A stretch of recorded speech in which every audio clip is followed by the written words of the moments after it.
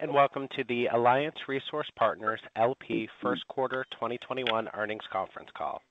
All participants will be in a listen-only mode.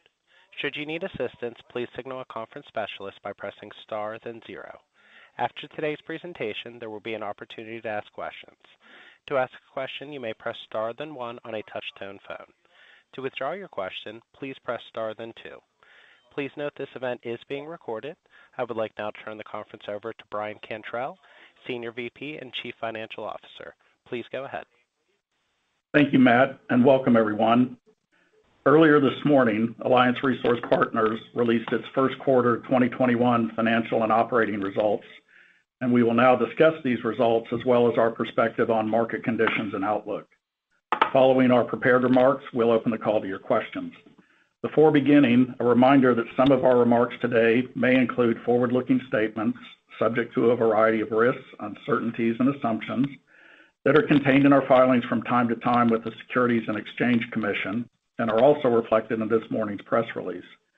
While these forward-looking statements are based on the information currently available to us, if one or more of these risks or uncertainties materialize, or if our underlying assumptions prove incorrect, actual results may vary materially from those we projected or expected. In providing these remarks, the partnership has no obligation to publicly update or revise any forward-looking statement, whether as a result of new information, future events, or otherwise, unless required by law to do so. Finally, we'll also be discussing certain non-GAAP financial measures. Definitions and reconciliations of the differences between these non-GAAP financial measures and the most directly comparable GAAP financial measures are contained at the end of ARLP's press release, which has been posted on our website and furnished to the SEC on Form 8-K. With the required preliminaries out of the way, I'll turn the call over to Joe Craft, our Chairman, President, and Chief Executive Officer, for his opening comments. Joe? Thank you, Brian, and good morning, everyone. We entered 2021 with the expectation that Alliance was poised to benefit from improved U.S. and global economic activity and increased energy demand as vaccines became more available. The solid financial performance we posted earlier this morning, and that Brian will review in more detail in a moment, suggest our expectations were well-founded. Coming into the year, we focused on advancing key initiatives across the Alliance organization. Among those initiatives were efforts we mentioned during our last earnings call to maximize the value of our existing assets and to explore new value-creating opportunities. We took the first step to unlock and highlight value embedded in our existing assets with the addition of a new coal royalty segment to separately report royalty income from coal reserves owned by ARLP's land company and leased to certain of our mining subsidiaries, primarily in the Illinois Basin. We believe combining coal royalties with oil and gas royalties to form a larger, enhanced total royalties group provides several benefits. Aggregating the results of all our royalty activities allows us to better inform ARLP's unit holders and analysts of the cash flow potential of this part of our business to generate long-term royalty income free of CapEx requirements, with minimal working capital requirements and limited operating costs. With visibility to the mine plans of our coal operating subsidiaries, we expect results from our coal royalty segment will be rather predictable, adding greater certainty and stability to the results of our total royalty activity. We also expect to realize future cost efficiencies by combining the management of our various royalty activities. In addition, we believe aggregating the cash flow from these two royalty sources will improve our ability to secure lower cost financing to support future growth of these segments. As we look at other royalty companies, recent total enterprise value multiples have been in a range of 7 to 11 times EBITDA, well above ARLP's current 3.3 times multiple. By emphasizing the full magnitude of ARLP's royalty activities, and as we continue to expand in this area, we are hopeful that the market will begin to fully recognize the true value of this part of our business. As we have managed through the uncertainties and disruptions created by the pandemic over the last year, ARLP has been clearly focused on protecting our balance sheet, and we continued to make progress on this initiative during the 2021 quarter. Utilizing free cash flow generated during the quarter and cash on hand, ARLP reduced its total debt and finance lease obligations by $52.9 million and lowered total leverage to 1.43 times, a 6.5% improvement from the sequential quarter. We have also been very clear that once the situation began to stabilize, returning cash to our unit holders was among our highest priorities. On the strength of our recent performance and with our outlook continuing to improve, management believes we have reached that point, and I'm very pleased that the board supported our view by declaring a 10-cent per unit cash distribution to unit holders for the 2021 quarter. And setting an annualized distribution level at approximately 30% of this year's anticipated free cash flow before investments in growth opportunities. This distribution provides ARLP with the flexibility to pursue projects capable of providing long-term value for our unit holders while maintaining a conservative balance sheet. With our estimated distributable cash flow coverage ratio comfortably above 4 times for the year, we also believe this distribution is sustainable for the foreseeable future. I'll now turn the call back to Brian for a more detailed look at our results. Brian? Thank you, Joe. This morning, ARLP reported net income for the 2021 quarter of $24.7 million, or 19 cents per basic and diluted limited partner unit, an increase of $169.5 million compared to a net loss of $144.8 million for the 2020 quarter. And excluding the impact of $157 million of non-cash charges in the 2020 quarter, we more than doubled the adjusted net income of $12.2 million in that prior quarter. Lower coal shipments contributed to a 9.2% decline in total revenues compared to the 2020 quarter. Lower revenues, however, were largely offset by a $37.8 million reduction in operating expenses as efficiency initiatives at our coal operations continued to drive down costs. As a result, segment adjusted EBITDA in the 2021 quarter decreased only slightly to $109.8 million compared to $111.7 million in the 2020 quarter. While these results were generally in line with our expectations, ARLP's performance for the 2021 quarter would have been even better but for weather-related transportation disruptions and an unplanned customer plant outage causing approximately 950,000 tons of delayed coal shipments and negatively impacting our cash flow and EBITDA by approximately $13 million. We currently expect these delayed coal shipments will be delivered to customers over the balance of the year.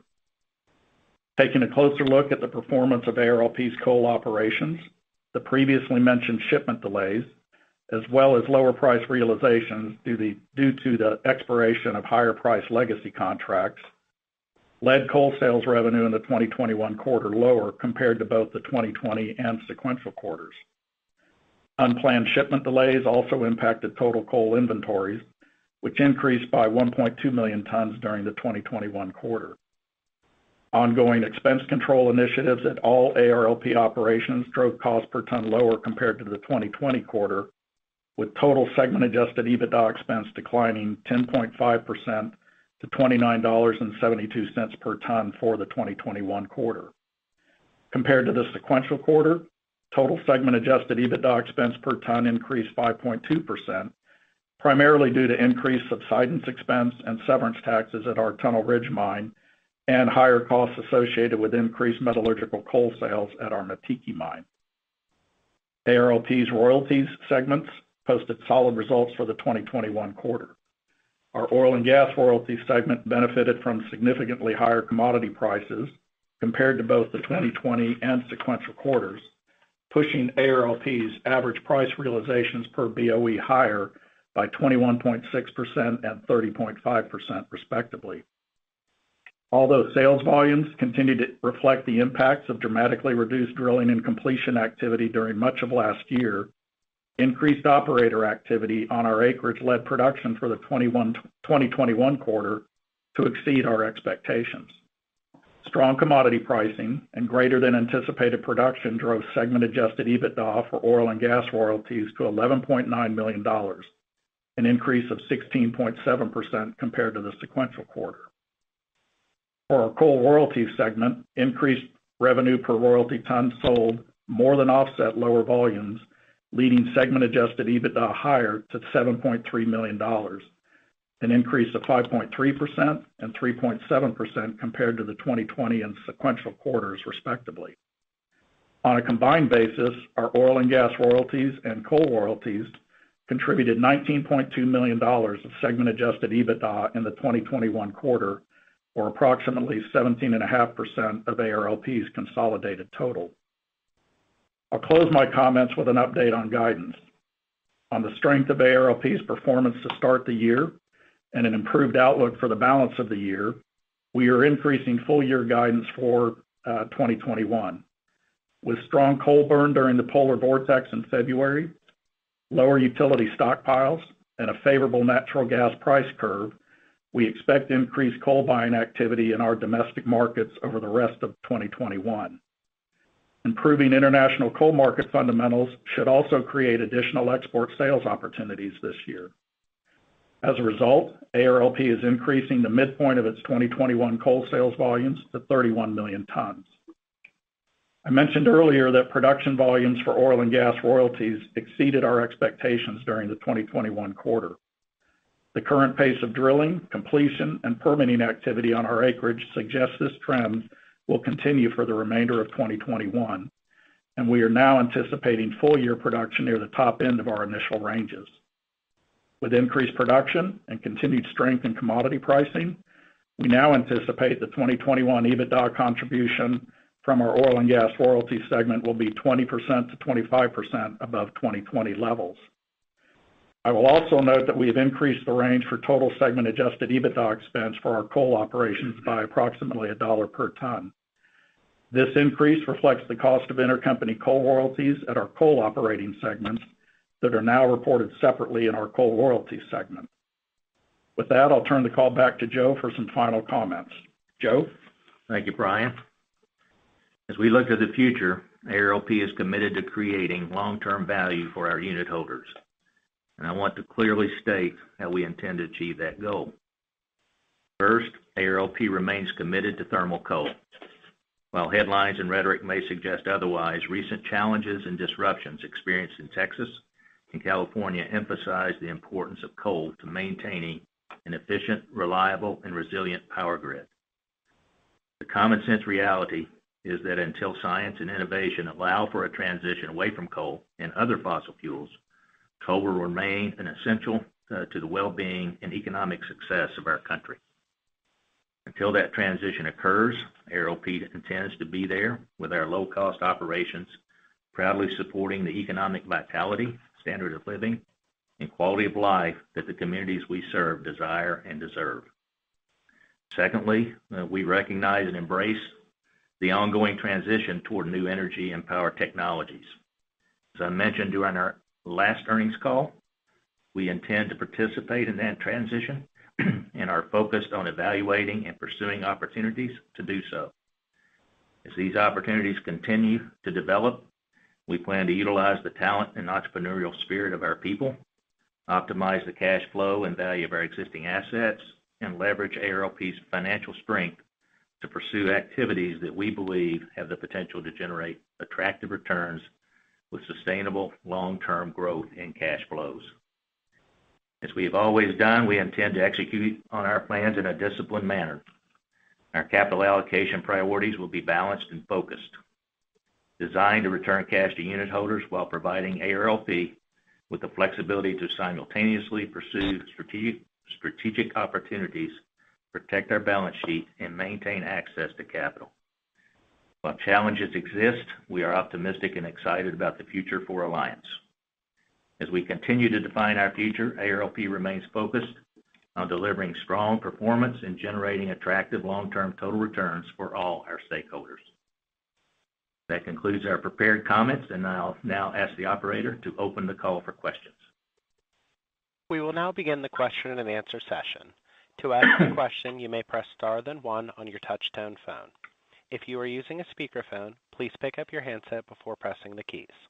If at any time your question has been addressed and you would like to withdraw your question, please press star then 2. At this time, we will pause momentarily to assemble our roster.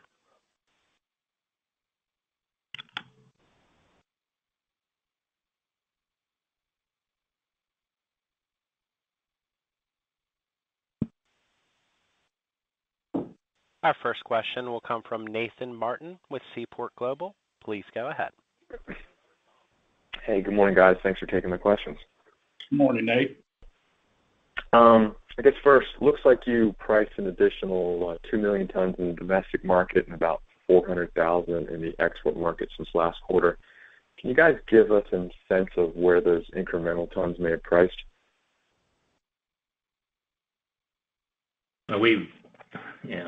All of the pricing has been embedded in our ranges that we gave in our guidance this quarter, which we did not change from the last quarter. So we're right on target with what our expectations are for the year. Okay. Directionally, Joe, any comments there? I mean, like you said, I saw you maintained your full year $40 to $42 guidance. Well, I hesitate to discuss that. We're right in the middle of some price negotiations, so I prefer to defer that comment on a more specific basis, if you understand. Fair enough. Totally understand. Then on the roughly 5 million tons you guys have left to commit and price, kind of to get to the midpoint of your guidance, can you give us an idea, maybe the breakdown between domestic and export expectations for those tons? We've got about anywhere from 500 to 800,000. Well, we've got in our plan that we provided these numbers, there's right at 500,000 tons in the forecast. So that would show you the split between domestic and export that we're targeting. However, we believe that we could sell anywhere from another 1 million to 1.5 million tons in the export market, and that pricing could be more attractive than some of the domestic opportunities. So we're trying to evaluate that as the year goes on as to whether we're better to place those tons in the export market or place them in the domestic market. We are pretty confident as we look at our open position and the opportunities that will be presented in 2021, that we'll have plenty of opportunities to place that tonnage, but we're not currently anticipating increasing volumes beyond what we've given guidance to in this quarter's press release. Got it. Thanks for that color. And then, you guys made some comments on this in your prepared remarks, but you did build about 1 million tons of inventory, I think, for 1.8 in the quarter. Ryan, I believe you said, maybe that's kind of ratable throughout the rest of the year. Can you give us maybe a more specific idea about kind of what you guys see for shipment cadence, Q2 through Q4? Yeah, well, part of the inventory build in the first quarter is obviously just due to some seasonality. That's not unusual to see.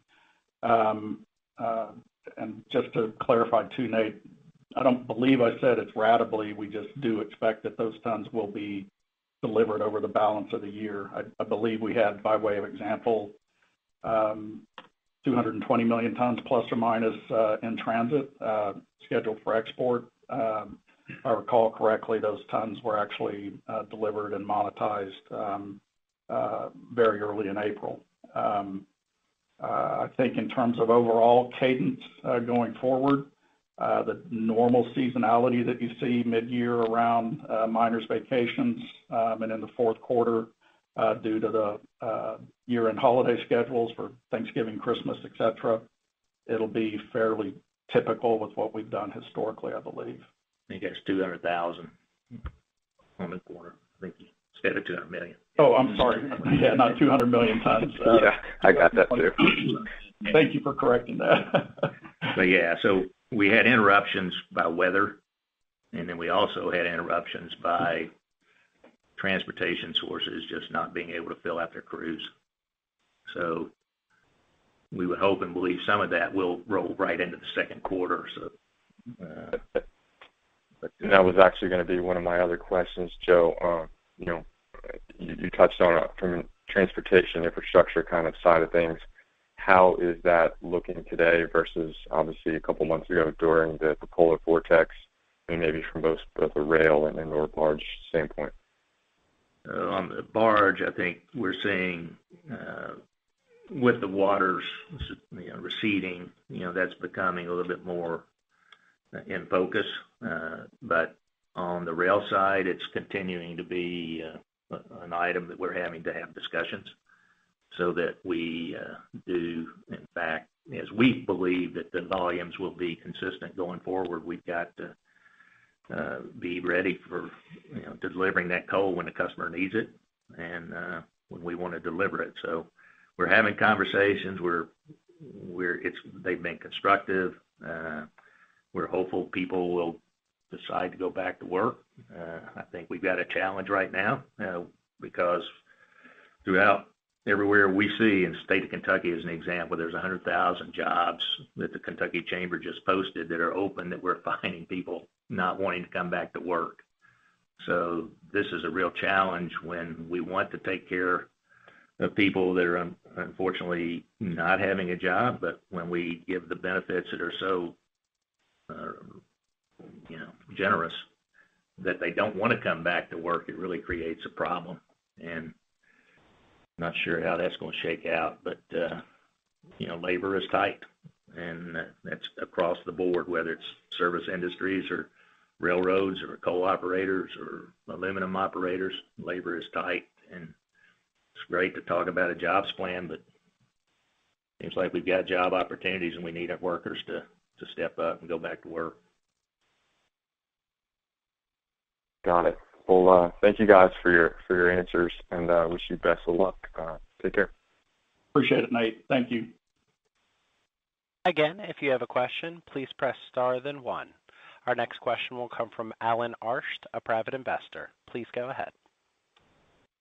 Good morning. Great quarter. I had a question about your relationship, your royalty revenue per barrel as in relationship to West Texas Intermediate crude pricing. And I mean, it's up to around $57 today. I think you were averaging in the high 30s for Q1. And I wondered, is there a one-to-one relationship or something less? How do you look at that? Yeah, thanks, Alan. It is definitely not a one-to-one relationship. When we are disclosing our volumes, we're doing that on a barrel of oil equivalent. So that takes into account natural gas. I believe that's typically converted on a 6-to-1 basis for moving from MMBtu to barrel of oil. And it also includes our oil liquids volume stream, which again is not correlated to the price of oil. So when you look at our volumes embedded within the operating results and analysis table in our press release, we show that about for this past quarter, a little over 48% of our BOE volumes were specifically oil.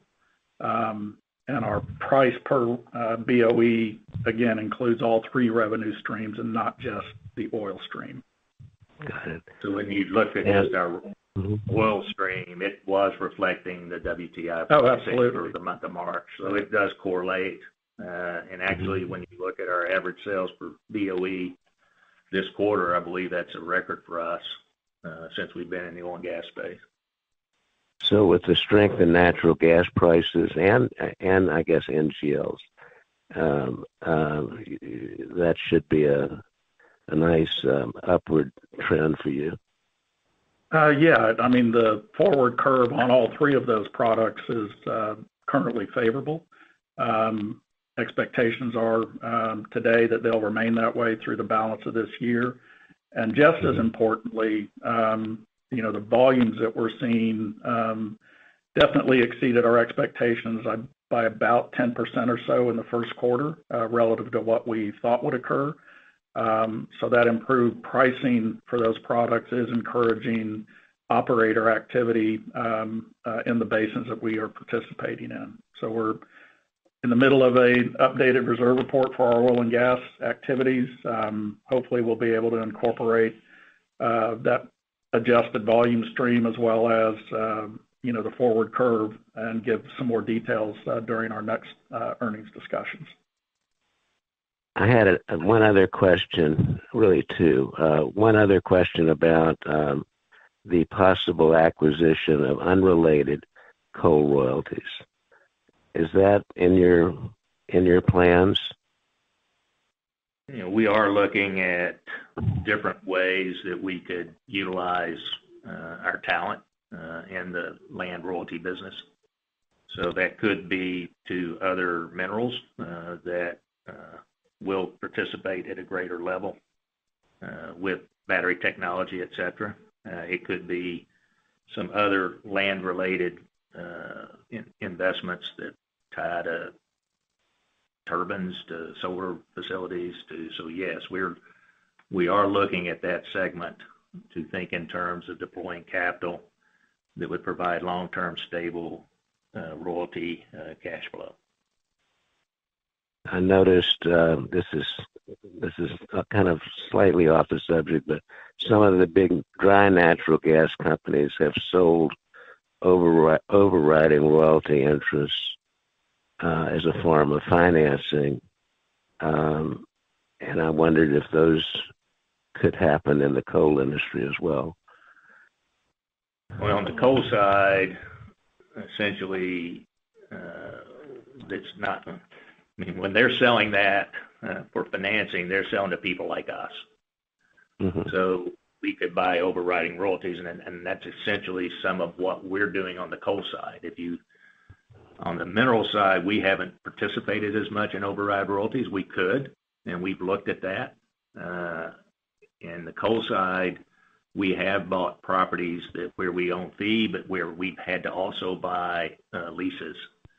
And that's one reason when you look at our guidance for our cost on royalties, where it shows in our release that that our royalty revenues $245 to $255, or expense is $95 to $1.05. That roughly $1 are third-party leases that we have to pay to other people that own the fee property of some of the coal leases.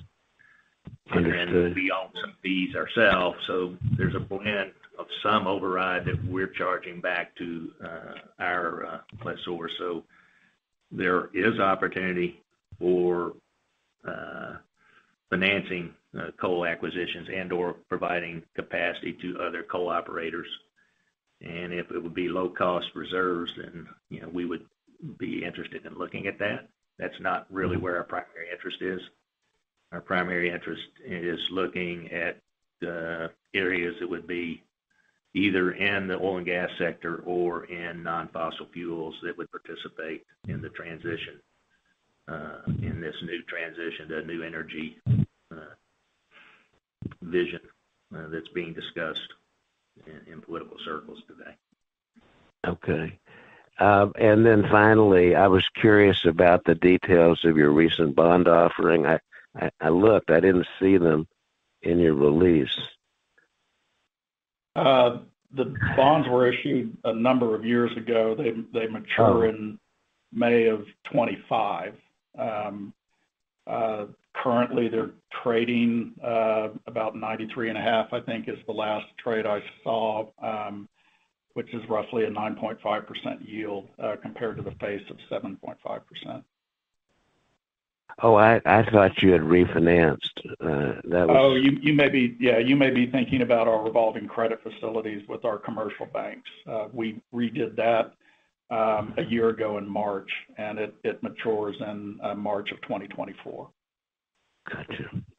Well, thanks again, and a great quarter. Appreciate it. Thank you. Appreciate it, Alan. Thank you. Our next question will come from Lucas Pipes with B. Riley. Please go ahead. Hey, good morning, everybody. Morning, Lucas.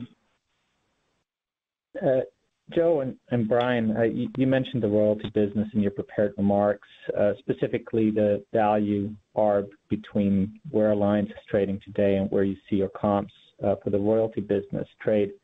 And and now you're also shifting coal royalty profits into that segment, further increasing its relative size. And so I wondered what's the end game to close this ARB? Is it separating these businesses completely? A public listing, for example? Would really appreciate your thoughts on that. Thank you. Right now, Lucas, we're trying to make sure people understand our cash flows. And when you think of that ARB, we don't see any difference between a coal royalty and an oil and gas royalty, in the sense that they're both stable cash flows from production with limited capital, limited operating expense, limited working capital, and we've got management teams that basically are managing land, whether it's oil and gas or coal, it's similar. So as we think about trying to manage those together to bring some efficiencies, we felt it was reasonable to say, let's bring these cash flows that are very predictable on the coal side, that we know from our mine plans that, we're going to be mining for the next 10 years plus, that should be provided to this segment to provide the ability that when we go try to finance oil and gas acquisitions in particular, we may be able to get a lower cost of financing than we would be if we try to do it as a coal company. So it's really driven more by our financing needs and thinking on ways we can finance our growth of our company. ESG has discriminated against a well-run coal company like ours. If you took the name of coal off of our company, we would be able to borrow in the low single digits. But because we're a coal company, people want to charge us double digits just because of an ESG stigma or whatever that they want to call it. But I mean, we're being discriminated against, and we need to find a way to address that issue. But in the interim, I think one way to provide ability to get low-cost financing is to show stable cash flow to potential lenders that would allow for us growing that segment without having to borrow at rates that are not justifiable. So I think that's part strategy as far as trying to grow it. We do want to grow it, but we're trying to grow it primarily to grow the strength of Alliance. We are in transition. We think that transition should be 15 to 20 years, not 9 to 15.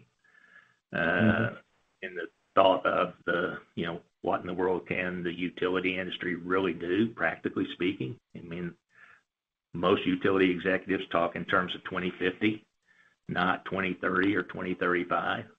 And 2030 to 2035 is just not practical. It's, the administration is not telling the truth. They're misleading the American people and investors to believe that we can transition that fast. Now, having said that, we've got to deal with the reality they may do it anyway. And so we've got to think in terms of how do we take the cash flow we have today, redeploy it so that by 2030, 2035, we've got as much cash flow generated in the future as we have today, and hopefully even more.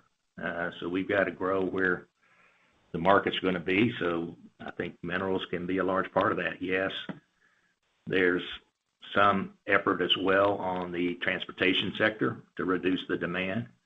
But everything I read believes that EVs, best case, most optimistic case, may penetrate 50% of the market. And I think that's a very aggressive target. So we believe that investing in oil and gas still will provide for good long-term returns for 3 decades.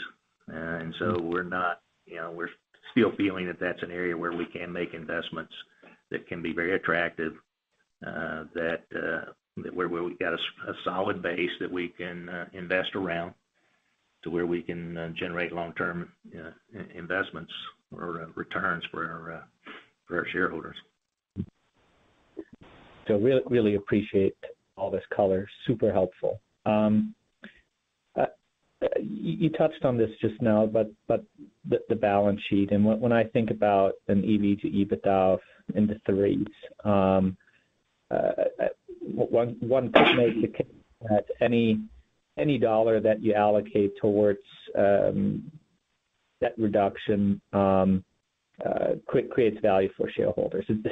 In my opinion, let's not get into it. But anyways, so Brian, is there an argument to be made to be running this business with no leverage at all? Thank you. I mean, certainly you could, in theory, suggest that. I don't think it makes rational sense. Running a business as we have traditionally in the 1x level seems to be conservative and achievable. I think current enterprise value multiples, to your point, I believe, Lucas, do reflect concerns about ability to refinance. We do have strong relationships with our banks. We recently participated in a high yield conference a few months ago. Had very good discussions with a variety of different investors. And while there certainly are some who have, for virtue investing purposes, put a red line around thermal coal, there remains a very wide, deep pool of capital that continues to be available to thermal coal. To Joe's point, current cost is above where we think that should be, but we are continuing to evaluate those markets, strengthen the relationships that we have, and look at opportunities to pursue pools of capital that we haven't necessarily done so in the past. I think driving our leverage near 1-to-1, as we have done historically, remains an objective, but to completely delever makes it pretty difficult to grow the company, and I think we are absolutely focused on growth. If we're able to achieve that, then cash flows will take care of themselves, and the ability to return value to the unit holders and our creditors will be clear. Let me add to that, Lucas. I mean, again, I think your question was centered around us being a coal company. And I think the message we're started with last quarter, and we're trying to continue to talk through, but this is an evolving evaluation. Every fossil fuel company that's a publicly traded company that I pay attention to have transition teams trying to think through what is the definition of this transition and how can we participate in the transition from this energy business model to the next one. So we're in the energy business. Our name is Alliance Resource Partners, not Alliance Coal particularly. And it was set up that way in the middle 90s because we wanted to be an investor in energy because we believe people love to have their lights on. And we saw that in Texas in spades. 2 weeks of disruption of electric generation created a shortage worldwide of plastics. It's still a contributing factor to the shortage in chips that everybody's talking about. So people need to understand the scale of the U.S. energy generation in this country and what it means to the world economy. And we've got relationships. We've been in this business from day one, going way back to the 60s, predated me. We've been in this business, and we're in the energy business. And we've got relationships with our customers, our utility customers, that if they want to transition to something else, there's no reason why we can't help be a supplier to them in whatever choice they make. There's going to be a lot of capital. You're reading about it with this, the Biden infrastructure plan, $2 trillion. They're talking hundreds of billions of dollars that they want to channel back into the electric grid and the transportation sector. In specifics, there's $18 billion plus $4 billion that Senator Manchin has earmarked. So there's $22 billion of federal money that's going to come to areas affected by their policies, i.e. coal communities specifically. And who's going to invest $18 billion of federal money or take advantage of tax credits if it's not people that are already there? So I'm hopeful in conversations with the banks that they will start looking at, how am I going to participate in this transition?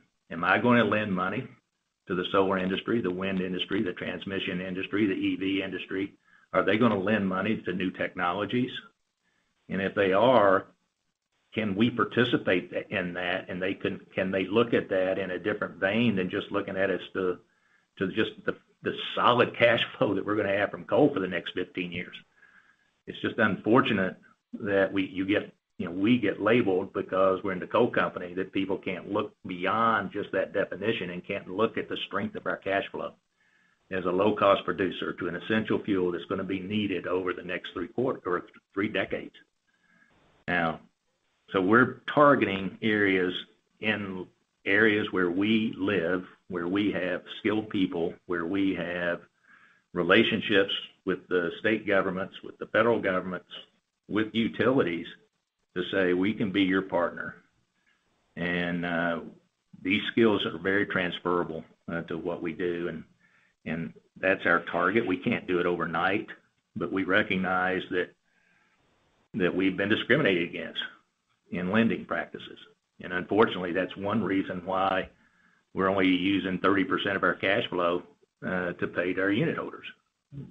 We should be able to do more than that, but we are having to use our free cash flow that we're generating without borrowing to see how we're going to define what areas that we start investing in to show that we have the capability to build businesses, like we've done in the past, and we've got a track record of doing, that we can build businesses that are ready to be financed for that future growth, whatever that transition in that time period is. Fortunately, I believe we've got 2 decades to do that. It may be 15 years, I don't know. But we're very focused on it.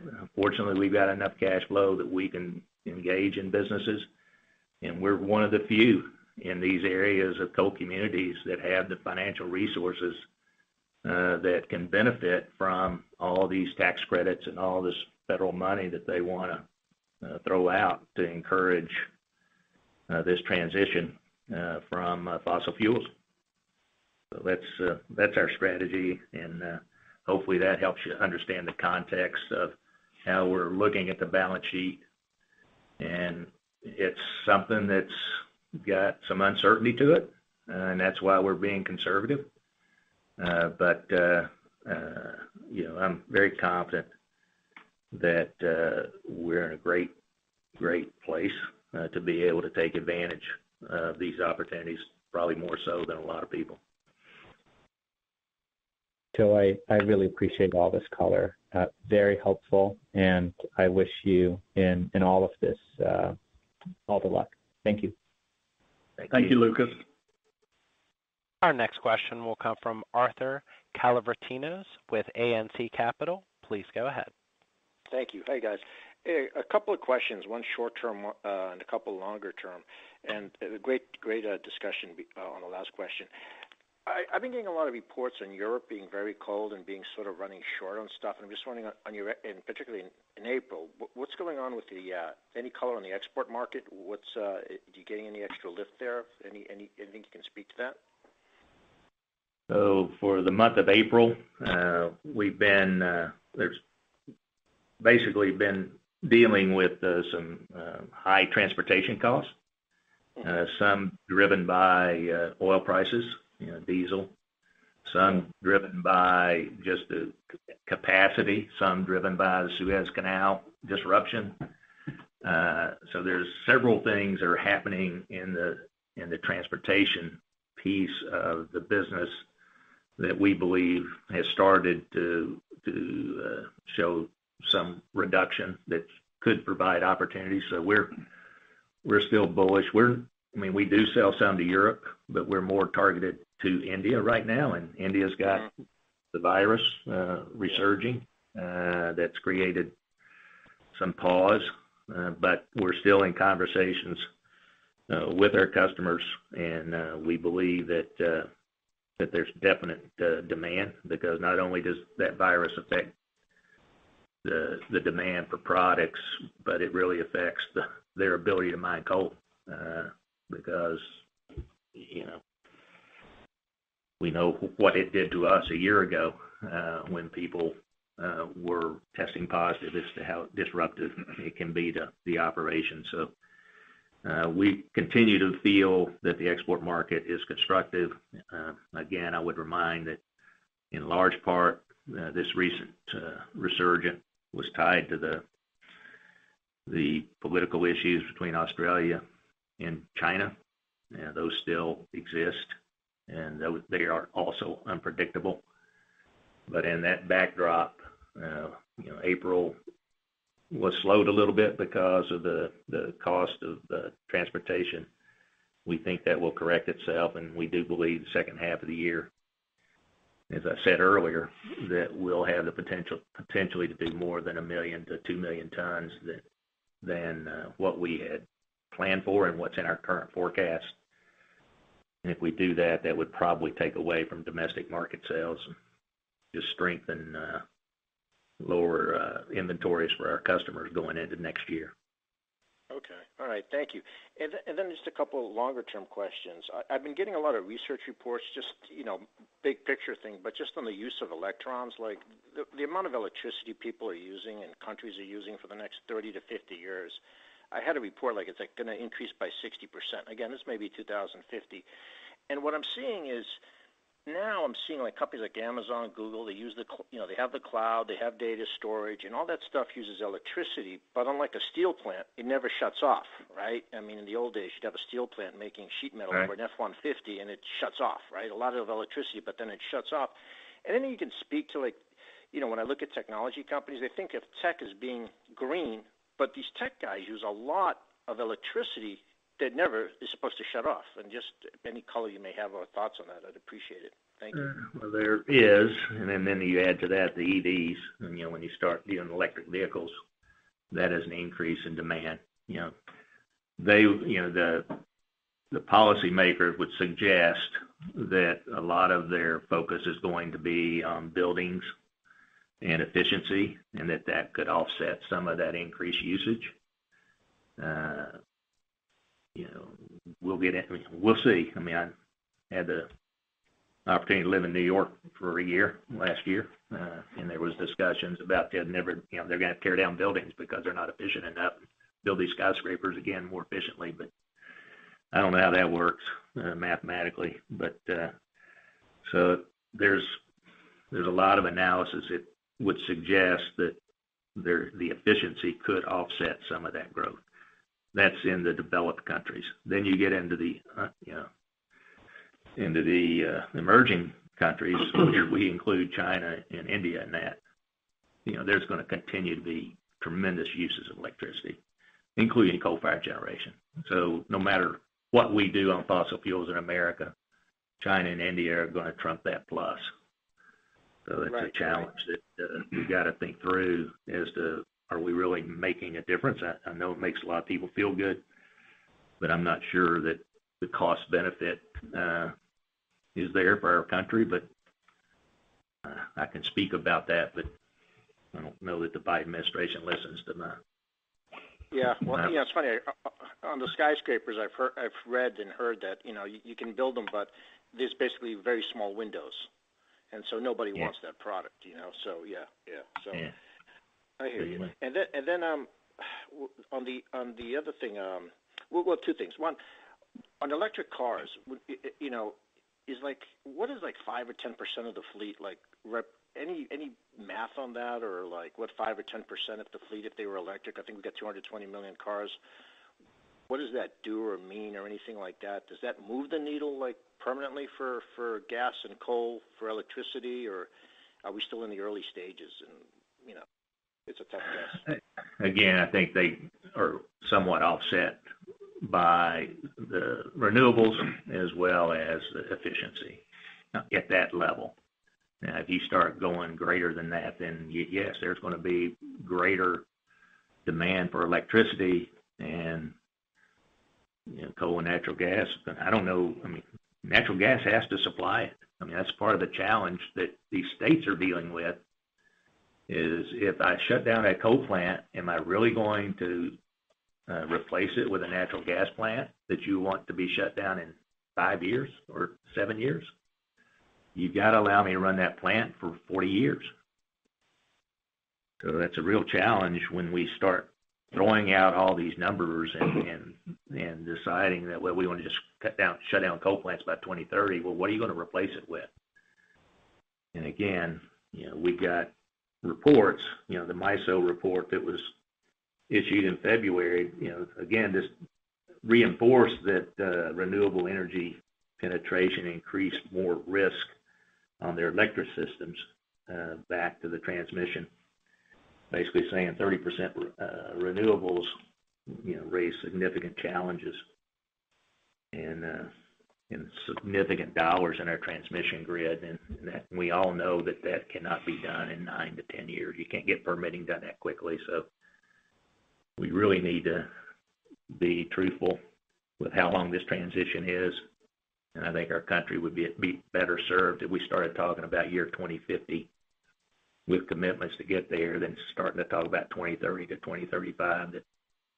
That makes it so confusing for investors to determine exactly how to make sure they're investing in the right technologies and doing it in a low-cost way where we can compete in an international marketplace. Okay, agreed. And then the last one, just hydrogen. I've been reading about hydrogen, and in Japan they're doing an experiment at a utility with hydrogen from coal. So it got me thinking about you guys, and you mentioned it on the last call with new technologies. You threw that phrase in the last call and this call. Are you guys having a lot of incoming calls or guys that want to do hydrogen? And I assume you must have some great engineers that know the properties of coal and what it could do in the new energy era, or what these guys are doing, and then you throw the money in on the administration's plan. It just seems like you guys may be a natural fit for as a JV partner or some kind of alliance with one of these newer like hydrogen technologies. I think more of the hydrogen's focused on natural gas than it is coal. Okay. But that doesn't mean that we can't have a role, but they want to eliminate all coal mining, so they don't want any new technology that would utilize that. But there are some carbon capture things that are being worked on that we're evaluating. So there are things that can be done, and that does feed into what you're saying. So there are some carbon capture that then would allow that to be tied into the hydrogen formula. But we do have some folks looking at that. I don't know that that's something we're going to pursue, to be candid. I mean, it's possible. I'm more focused on where our customers are, where the footprints are, that we know there's going to be a lot of capital flow, and there are things that fit some of our not only geographic footprint, but where we have people that have skills and talent that can provide running businesses other than just coal mining. I got you. All right. Thank you very much. Thank you. Thank you. Our next question will come from Matthew Fields with Bank of America. Please go ahead. Hey, everyone. I wanted to talk about capital allocation a little bit. I think you mentioned in your answer to Lucas's question about no leverage that you kind of are trying to continue managing towards a 1x level. Appreciate that you've thought through the distribution to be 30% of your sort of cash flow before growth projects. Do you think that you're going to end the year at about 1x, or is that kind of a longer term target? It's more of a longer term target. I mean, it's possible. I mean, you get there both two ways, right? Paying down debt or growing your EBITDA. And I think we made investments. The ability to make them that accretive this year would be very difficult because we'll just be getting into them. And therefore, if we use that capital to grow, we're not paying down debt. Now, where we are right now, we're effectively paid down our debt except for our equipment leases and our bonds. So we can still buy back the bonds, but I think that right now our focus is on trying to find growth. And if we find that growth, it'll be hard to get to 1x at the end of the year unless we find some great deal that we get 1x EBITDA from our investment right off the bat. But well, you still got about $95 million between your outstanding between your AR facility and your revolver. Do you see that being paid down close to zero by the end of the year? Our revolver? The revolver? Well, between the AR facility and revolver, you've got about the AR facility, no. 95. Yeah, so the AR facility probably will stay intact. Obviously, it depends on whether we can deploy the capital or not, but we're hopeful we can use that free cash flow to grow and therefore maintain our revolver on the AR facility. But okay. And then I think your revolver shrinks by about $80 million, maybe $78 million in May next month. Correct. Do you plan on kind of upsizing the AR facility or growing, establishing some other credit facility or are you okay with kind of that reduction in sort of overall facility availability? Are we just going to kind of leave it there? Yeah, I don't think you would see us go out and necessarily upsize the AR facility, the securitization, until it renews in December of this year. We'll take a look at it at that point in time. And obviously, we are stepping down on capacity under the revolver, but we have paid it down to a level where we still have meaningful capacity that continues to be available to us. So absent other transactions that could cause us to touch one or both of those facilities, I think you can expect to see us leaving those intact for now. Okay, great. That's it for me. Thanks very much. Thanks, Matt. Our next question will come from Scott Ferguson with Pacific Value. Please go ahead. Hi there.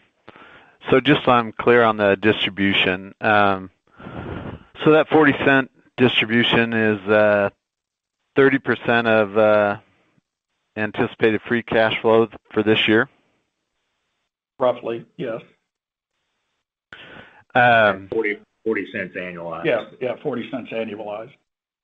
So 10 cents and that, and that distribution levels, is that being constrained by your creditors? No, it's not. Not at all. It's wanting to make sure that we execute on our objectives of returning appropriate levels of cash to our unit holders, but maintaining the flexibility to pursue the growth projects that we've been talking about. But there is no constraint on our facilities that we're bumping up against right now. We have plenty of room with the 40 cents per unit on an annualized basis. And when you guys are prioritizing cash flow and doing your planning, are buybacks ever in that discussion? And if they are, where do they fall? Obviously, we have repurchased units in the past, and so it's a tool that remains on the table. I think, in fact, we still have $6 or $7 or $8 million of authorization to buy back units. But again, our focus is on deploying our cash flow to grow, as well as return that cash to our unit holders through distribution. So it's possible, but I wouldn't say it's a high priority at this stage. Okay, thanks. This concludes our question and answer session.